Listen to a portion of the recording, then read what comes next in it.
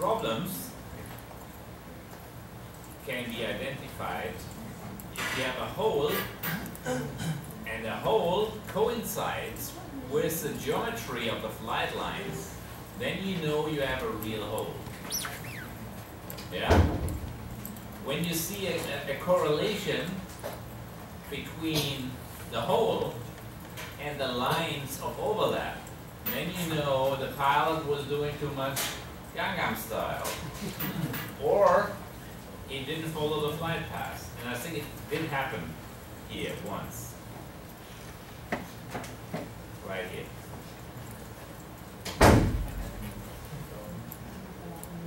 These flight lines have an overlap here. Yeah, so there's two. And then the overlap briefly goes to zero overlap. And then they join back together. So these kind of things are nasty. Because the dream did not come true here.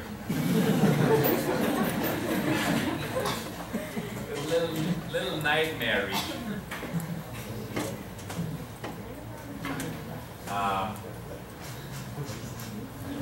So if this happens a lot, then you need to change the pattern. So this should not happen very often. Ideally, it never happens, but in the winds, when the plane goes like this, it suddenly makes this guy when this guy went this way and this guy went this way, so the lasers on the ground go the opposite directions. I mean, it's the same guy, but he comes back and he doesn't remember what 35 kilometers he also had a little. That's right. If you fly with more overlap, you don't get these problems so easily. But if you fly with more overlap and you're trying to fly a 300,000 square kilometer country, it's going to take you significantly more time, because every bit of overlap counts in terms of how much flight time you have. So they're trying to fly with minimal overlaps to maximize the amount they can cover, but sometimes this is the consequence. And for the flood maps, missing this little piece will probably not make a huge difference of 2 meters in the flood level, but you don't want to have that too often. And that's one way I can now tell the difference between a lake. I mean, it could be that there's then actually overlapping, but there's a lake right there. It could be, but it's not likely. Or a very wet area. Doesn't look like it though. Okay, what about the other thing we generated? I think actually we used too fine of a we should have done a bit coarser, because if you look at it, there's lots of black pixels where we didn't have enough points, and that means these pixels here mean also that we don't have a whole lot of points per raster cell to do our comparisons in elevations now. So I expect it to be, I should have taken 3 meters maybe, or 4 meters instead of 2, to make sure we have bigger areas to check. But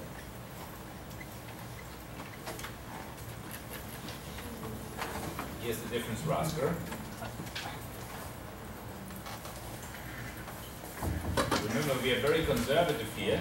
And you see, we only get the difference raster when we have an overlap. So we don't know the error here, obviously. Even nearby, you don't know the error. So you need some overlap to be able to evaluate how well your flight lines go together. If you could fly perfectly and they just like touching, you would never know if there's any error, because you wouldn't have any overlap to judge your size. But this kind of ripple up and down, sometimes it's red, sometimes it's blue, sometimes it's red, sometimes it's blue, that looks kind of good. That's kind of on the ground stuff noise if it goes in both directions. If there's a significant bias in one direction, like it's always red or it's always blue, then there's more an issue of there being offset.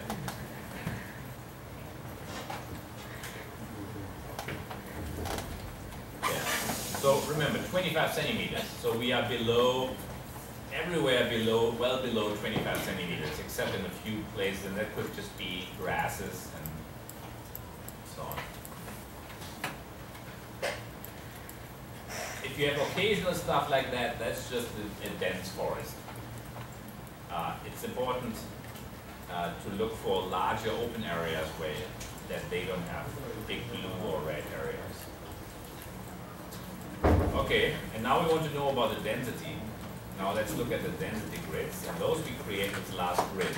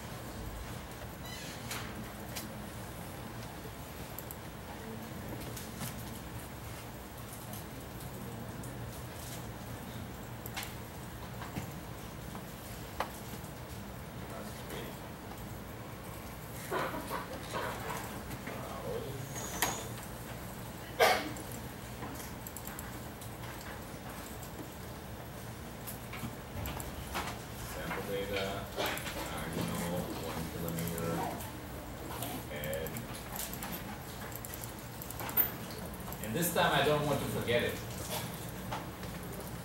When I do the density grids, I want to filter the last return only.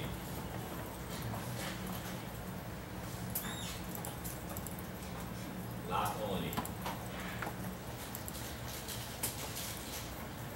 Add.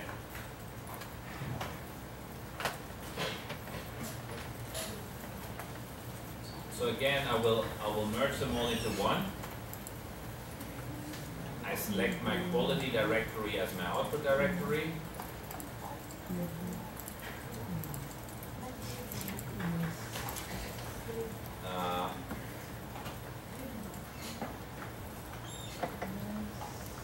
Yeah, let's do our pixel size a little bit bigger.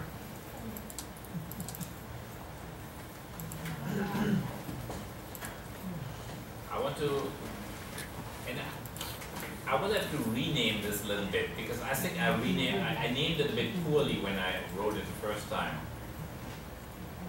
What I'm really doing here, this really should be called point count, because what I'm doing is I'm counting points. So in the future, some future version, I will rename density to mean point count, and density to be point count divided by area, because that's what density really is.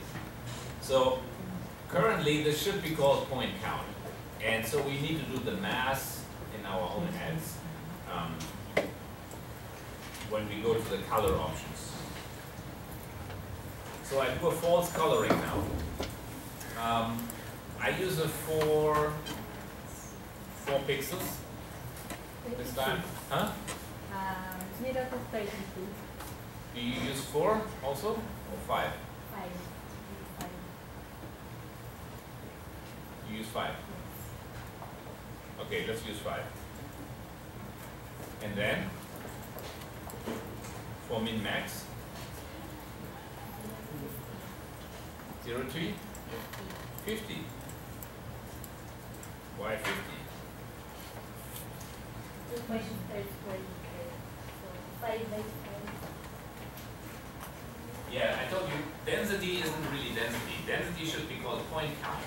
So what I'm doing now, I have a 5 by 5 meter area, and I will count the number of points. And I unfortunately call it density. So, 5 meter by 5 meter.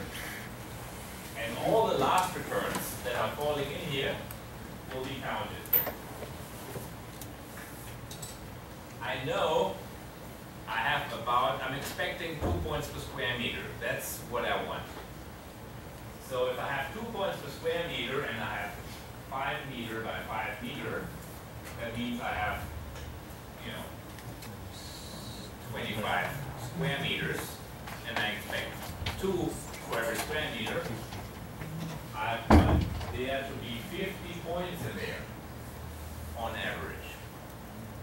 Not too many, no. Actually, I want there to be 50 points. Not too much on average. Some average, plus minus in the edges. So that's why red will significantly. We put 0 here. I think when I first came here, I said put 0 there. But why should we put 0 there? We could also put 25 here. Then blue would mean it's only 1 point per square meter. I think currently you put 0 there, right? One could think in the future of maybe putting something that is, yeah. So let's follow what is currently done. And we give it a name, and the name in this case is agno density 2 PTS dot PNG. Or maybe make a like this. I mean, you should find a consistent naming within your group, maybe even within all the groups. That would be even better.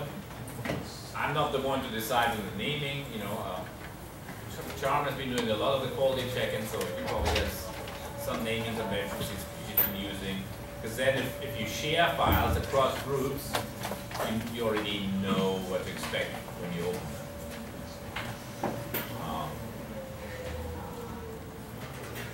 So now I need to again close all these things. Oh, the output format, PNG.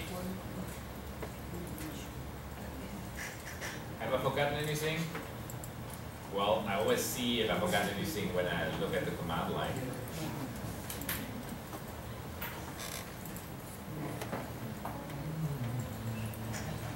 List of files. As always, here are my files. I merge them. Important one, I forgot it the first time. Last only. I take a step size of 5 meters. I compute the density. I make a false color where 0 to 50 means 0 points in 5 by 5 meters will be blue. 50 points in 5 by 5 meters will be red. 50 points or higher. And I put that in the quality directory with that name. Start. Don't quit the tool when we're done, because we're gonna make directly another raster that looks right. Do you do another raster? You don't? Well, let's make another one, which we name slightly different. We name that density 4 points. And here we put different color options. Now we say 50 is the minimum and 100 is the maximum. Oh, what did I call that? 4, yeah. So now red would mean 4 and blue means 2. So now I want it to be blue and not too much red, because red means I have too many points. Of course, in the overlap area it will be red, because that's where I have 2 contributing strips, each with that 2 points per square meter. That would be okay, but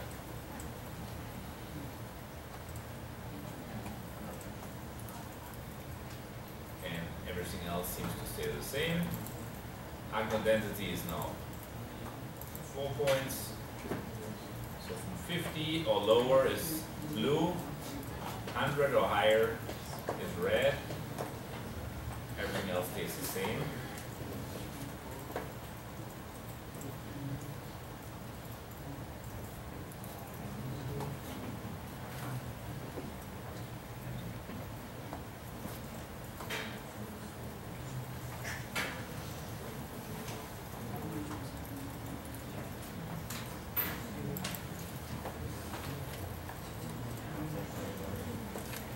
Okay, now you can close that tool once it works.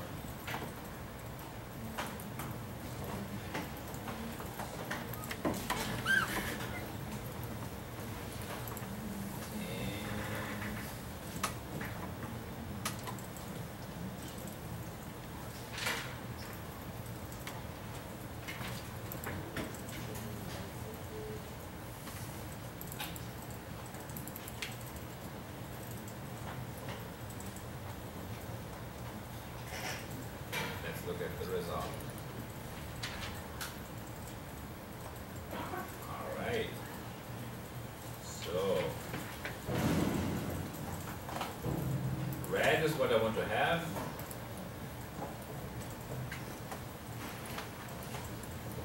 Looks good for the most part. Why does it have these stripes and these stripes? Why is it like deep red and then not so deep red? Deep red, not so deep red. Anybody? Yeah, it's the overlap where I'm deep red. See, it matches exactly the overlap areas, those are deep red, because I count both strips. And why does it change along the strip so much? Why is it not more consistent? Which direction does a plane fly? Like this, and sometimes like this. It goes back and forth. So, what? The plane is, it's actually more like this. Like it's not, it doesn't even need that much. What happens is, the plane is here, and it has like a fan attached to its body. A laser fan, a fan of lasers that goes like 800 meters down. Now imagine you have a, similar to, you've seen a peacock before, it has a big fan on the back. Now if that just shakes its butt a little bit, the feathers go quite a bit, right? And it's the same, just much more exaggerated with the plane. So if the plane moves forward, like it goes up a little bit, what happens on the ground is the spacing becomes bigger. So the point density goes down. However, when it goes up, it has to, because it doesn't want to go up to the moon, it has to also come down again. In the down movement, they get compressed. And then the density increases, meaning the laser lines come closer to each other. And that's why it's almost unavoidable, really, that you have variations, because the plane just can't fly exactly a straight line. And when it goes like this, it will always compress and expand the density on the ground. And you can also see that in any wireframe that you can generate in LAStools, you see they're not always exactly the same. Some are like 1 meter apart, then 1 meter 20, 1 meter 30, 1 meter 40, 1 meter 30, 1 meter 20. So there's a bit of variation. And the rougher the weather, of course, the rougher, the more drastic that is. And I've seen a helicopter scan. If you go to my blog and you type Fiji, in Fiji, I went to Fiji and they had a scan down there, and I looked at the density map just like this, and it looked like, wow, what is this? I flew with a helicopter, it's very unstable. It goes like this all the time. And that's why there was such a big difference on the ground in the density. But we did another one. The one with 4 points.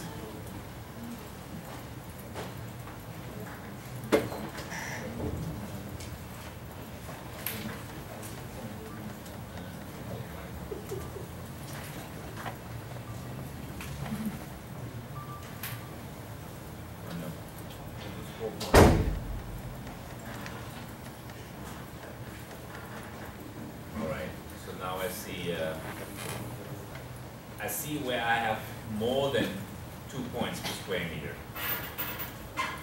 And now again you see the compression. This is now compressed scan lines. So we are more than 2 points per square meter. But this looks pretty much what you want. So there's nothing bad happening. The scanner doesn't miss every second scan line or was configured wrong and produces only half the amount of pulses. 2 points per square meter was about what we were going for. So, what other quality check did I forget? Any quality checks that we did before? Last control, but we don't have control points here. Oh, maybe we do, but I don't have them here.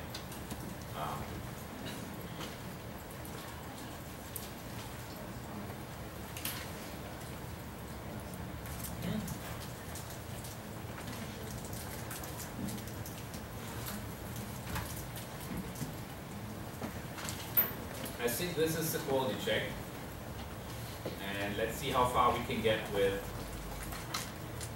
tiling and so on. Was there any other quality check I forgot to do? I did now the last info report, last validate, last overlap, and last grid. That's good, eh? Okay. Okay.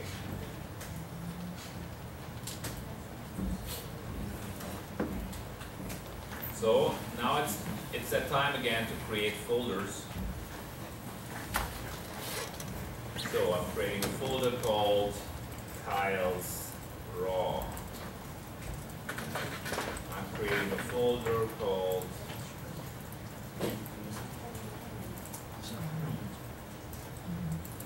tiles ground. I'm creating a folder called tiles classified, and I'm creating a folder called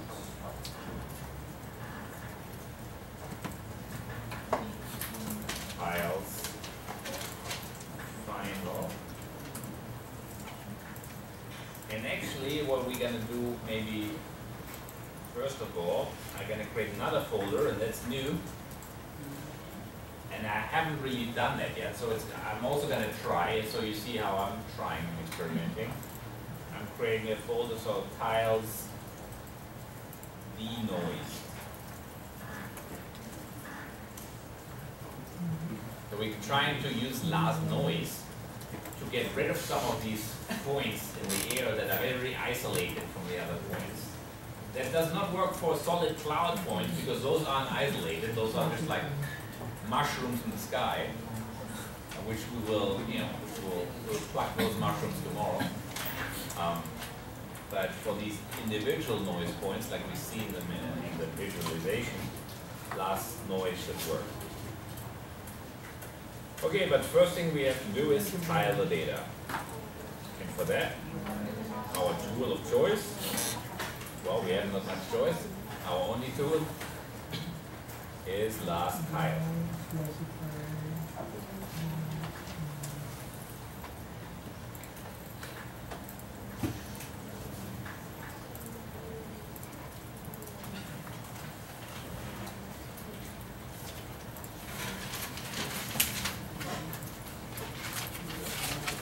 Now we will be doing one thing different, and I do it right away before I forget it. Our files are flight lines, that's okay. But also,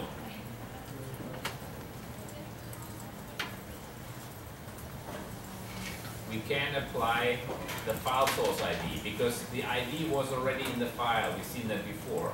And instead of me renumbering it with my own numbers, just based on the file list, I can just use these numbers because maybe they are globally, cleverly chosen. I don't know. But since they're already there, there's no reason to change them. And that's, by the way, a new option that your version doesn't have. Actually, nobody's version has it. Only the version that you have here has it, because it's not been released yet. That it's in the GUI. It's always been there, but nobody knew about it, because I put it there one day and I forgot to document it. And yesterday or 2 days ago, I was thinking, what am I going to do with these files that already have the flight source ID? And then, oh, I have this filter for it already. Why did I never put it somewhere? So now it's here, the menu. So we browse into the Arcano 1 kilometer tiles. We add them all. We select our output folder.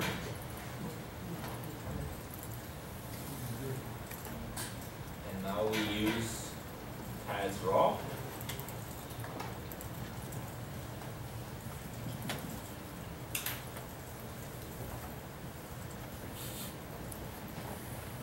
Yeah, you see how it's 1 kilometer wide, and had it been a different kilometer, it would have been, it would have been right our kilometer, because our tiles are also 1 kilometer wide, but it's not, the 1 kilometer is not right in the middle, so it's going to create many more tiles than we really need. But usually, these tiles won't be cut in 1 kilometer, that's just to make it less data. So usually these will be 30 kilometers, and then it doesn't really matter if you shift it left or right. So this is a very unfortunate, we're going to have a lot of tiles, a lot of buffers compared to the amount of data we have. But it's only because we have a small test sample data. So I'm adding a buffer, and the base name, remember, so let's call it Arcano.lux. And the output format is Lux. So everything looks good.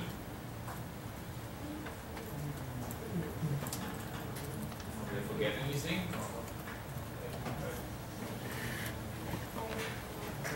No. I hope not.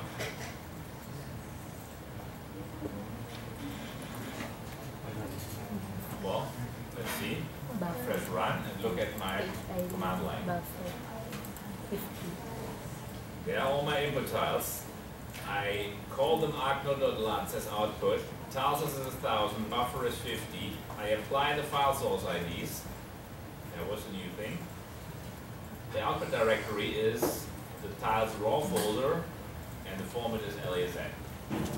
I think I have it all. In the last example, I added a projection, UTM-19N, but this time we already have a projection, so there's no need to add it. Just will carry forward. So, start.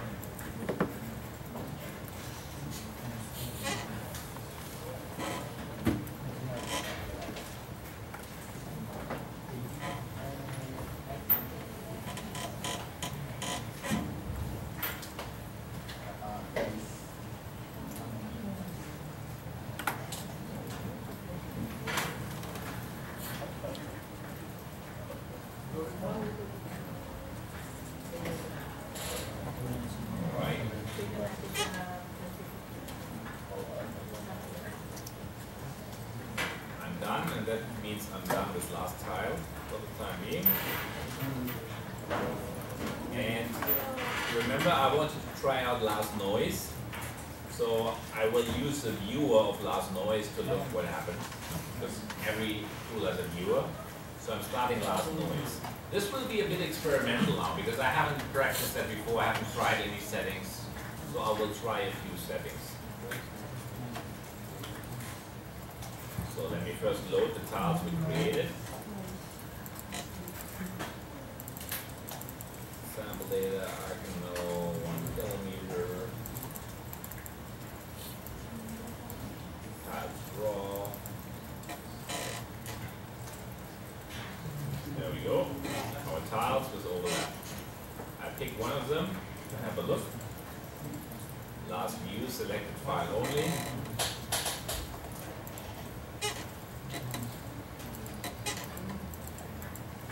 Definitely have more than one flight line in here.